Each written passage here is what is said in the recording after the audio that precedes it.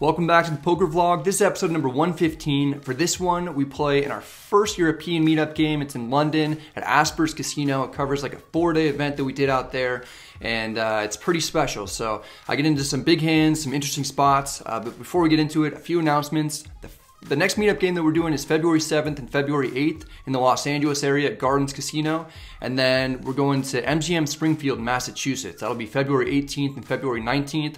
There will be more information in the description box below, but hopefully we'll be able to see you, Andrew and me, and we'll have some drinks, play some poker, have a good time. Also, Marvin just got a haircut, so he's looking great. And we've got some big exciting things going on. All right, let's go ahead and get started. It's time to get ready for the first ever European meetup game. Marvin's trying to blend in with my clothes so that I'll take him with me, but he's a cat and I'm not fooled. See you, dude. I bought the cheapest flight that I could find. There are a few layovers. The first one's in San Francisco where I catch up on some vlogs. Then I stop in Barcelona where the rain is mainly falling everywhere. You want to stay here for a while? Up to you. Yeah. Okay. Yes, thank you. That'd be great. I'm not sure I want to go out there ever, but eventually I do. Finally, I land in London. I only have a few hours in the middle of the city, so I see some sights, have a pint with one of my best mates, and it's off to Asper's Casino where all the action will go down. We're here for 4 days of straight cash, homie. The first evening I walk in, and we don't have quite the crowd that I was hoping for in the beginning. That would quickly change as the place absolutely fills up and would stay packed across all 4 days. There are even some big poker legends in the mix. People actually flew in from countries all over the world to get some Bradley pounds, including Bulgaria, Switzerland, Singapore, Germany, Denmark, Iceland, Canada, Italy, Belgium, Scotland, and oh yeah, at least one guy came in from the US. The first 2 days, I don't get into very many interesting hands. I play 1-1, 1-2, 1-3, and a tiny bit of 2-5 towards the end of day 2, without much luck of any kind. Across all 4 stakes, I ran pretty cold. Actually, the 2-5 at the end was the most interesting for me. Had some fun, but for the most part, didn't get a lot of hands to create content from, unfortunately, even over the last 2 days. So I lost 220 pounds. I lost 90 pounds yesterday. And I actually feel good about that considering the cards that I've gotten. Day 3 has a different feel to it. I start out by going to my first ever English Premier League game. It's an amazing experience. There's a tradition where the visiting fans salute the home fans for being so hospitable, and then the home fans yell back saying, "It's our pleasure to have you, thanks for coming by." Once the football match ends, I buy into the 2-5 game for 1,300. In this hand, I pick up pocket sixes in middle position. It's a straddle pot. I open to 35. The button calls. Small blind, who's a younger player from Switzerland, 3 bets to 155. I don't think there's any harm in folding here. I'm in position, and I haven't hit a set in 17 hours of playing in London though, so I'm pretty sure that I'm due. I make the call. The button folds, it's heads up. The flop comes Queen 8-3 rainbow. I guess the poker gods don't care how long it's been since I've hit a set. There's a very dry board. The young Swiss takes a considerable amount of time before down betting to 130. Seems too early to fold a pair to a young Euro. It's a good spot for him to squeeze pre-flop, so he could have 3-bet with a very wide range. I call the 130 in case I'm up against a hand like Ace-King, Ace-5, or a variety of other non-paired hands. The turn is the 9 of hearts. The opponent takes his foot off the gas and checks. Now I think there's a pretty good chance that I'm ahead. I don't want to give him an opportunity to catch up if I am. I also don't want to bet too much in case the small blind is just checking for pot control. I fire for 225. Should be enough to properly deny equity for most hands that I'm beating. Small blind makes the call. That's somewhat scary. The river is a king. I'm no longer even beating ace-king. Small blind fires for 260. I'm over it and I immediately fold. The player would later tell me that he had aces. Could have lost a lot less during that hand in a few different ways, but I was getting impatient and forced it a little to have some footage for the vlog. It did not work out.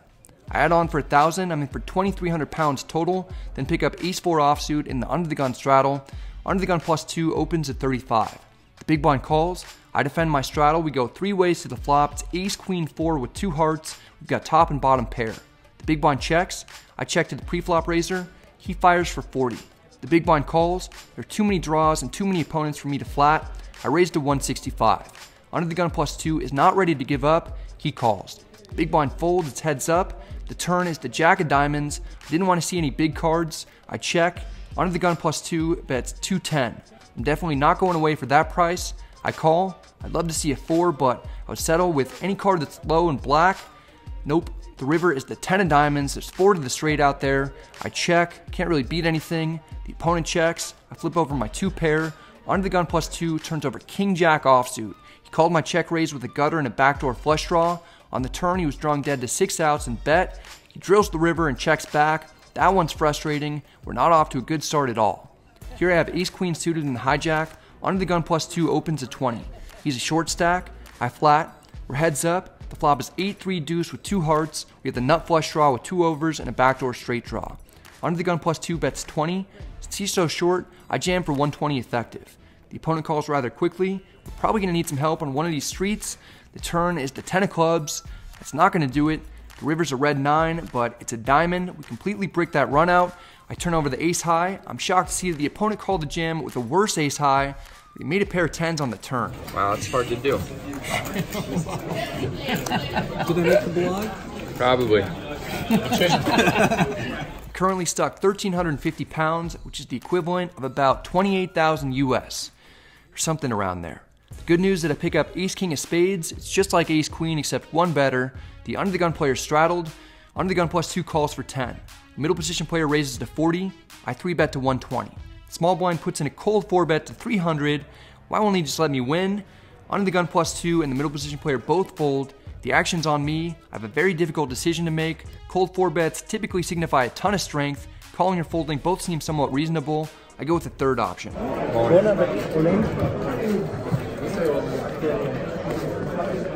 We have the 10s? I wasn't sure if I should jam or not. I thought there was a good chance that I'd get snap called.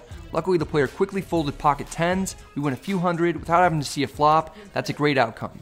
Later, I pick up ace-9 suited under the gun +1. The under the gun player straddled, so I'm first to act. I open to 35. The button calls. Under the gun calls as well. We go 3 ways to the flop. It's 9 deuce deuce rainbow. It's a great flop for us, and no one should expect that we have top pair, top kicker.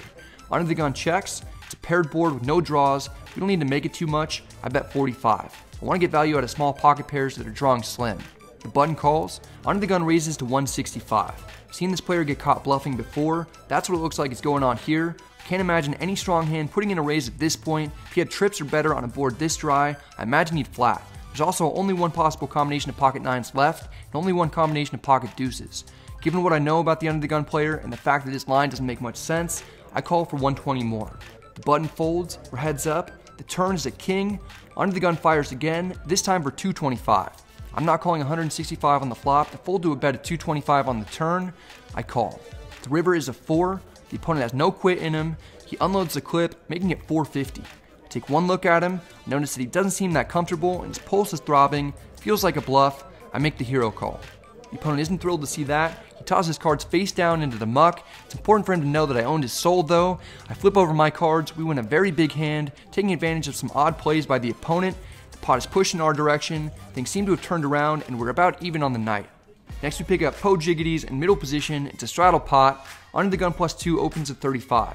The action's on me. There's the age-old saying that there's no right way to play JIGGITIES, so it doesn't matter what I do. I go with the call. The cutoff, who's the player who beat me with King Jack earlier, puts in a 3-bet to 125. I've seen him 3-bet light before and do a few other odd things post-flop. Under the gun +2 folds. My hand is under-repped, and I'm up against an aggressive opponent who has some Bradley pounds that I'd like to get back. I'm not folding. I call for 90 more. We're heads up. The flop is 9-5-5 with 2 spades. We've got an overpair to the board. I check to the 3-better. He down-bets to 100. That's a reasonable price. I call. I'm hoping that no bigger cards and no spades come out. The dealer's cool and puts the 10 of diamonds on the board. We still have an overpair. I check. Cutoff fires for 310. He only has 760 total in his stack.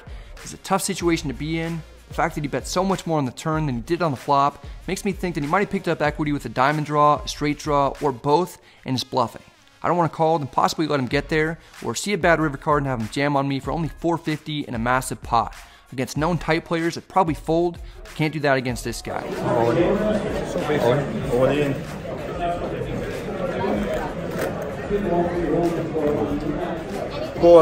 We don't get snap called, that's good news. It's possible that we're still beat by queens or another overpair. I'm not feeling great about it. What makes matters even worse is that the river is the ace of clubs. We don't even beat ace-high flush draws anymore.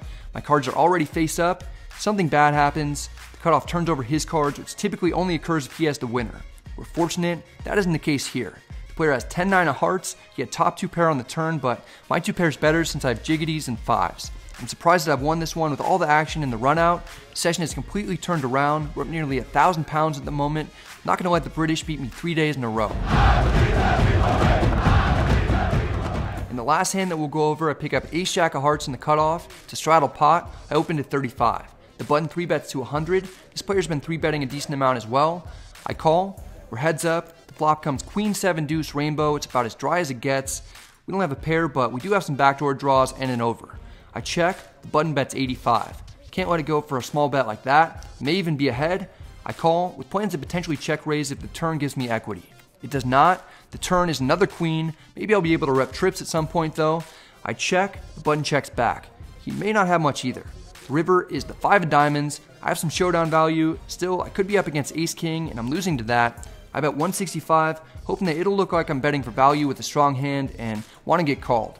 There's no need to bet larger since a larger bet likely wouldn't get hands like jacks, kings, or aces to fold. The button eventually lays his hand down. He'd later tell me that he had king 9. We were ahead the whole way. One last pot comes to us. We got off to a tumultuous start. It wasn't looking good. Then it ended on a positive note with a big win.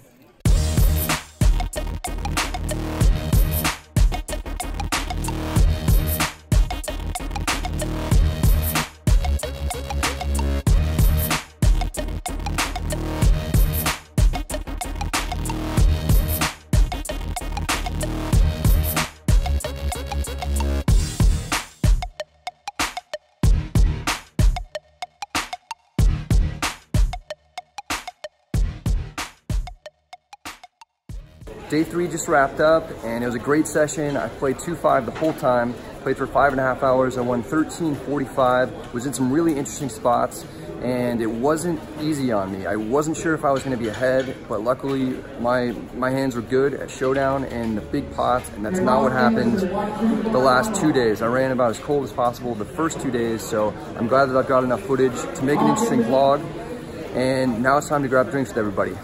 We had drinks with people each of the first 2 nights as well, but tonight feels much better after booking a winning session, especially considering that I was stuck over 1,300 at one point. All 4 days were incredible though. We were there for enough time to play with hundreds of people and get to know quite a few on a much more personal level. I lost 125 pounds the 4th and final day, playing 1-1 and 1-2, but still profited over 4 figures in US dollars altogether for the trip. We'll certainly be back. That's it for this one, guys. I hope you enjoyed it. If you did, please remember to hit the like and subscribe buttons because it helps out the channel a ton. If you have any questions or comments, feel free to let me know in the comment section. I'm happy to get back to you. Huge thanks goes out to everybody in England and everybody who came in from all across Europe. That was something that was really special for Andrew and me, and we'll definitely be back probably sometime after the WSOP, and maybe we'll go to a few other places in Europe on the next trip. Next meetup games are going to be February 7th and 8th at Gardens Casino in the Los Angeles area, and then February 18th and 19th at MGM Springfield, Massachusetts. And then we'll be going to the Midwest. Last weekend in March, we'll be in Chicago working with Chicago Charitable Games. So I'll have some more information in the description box down below. Be sure to check that out, and hopefully we'll see you soon. All right, guys, good luck at the tables, and I'll see you next time.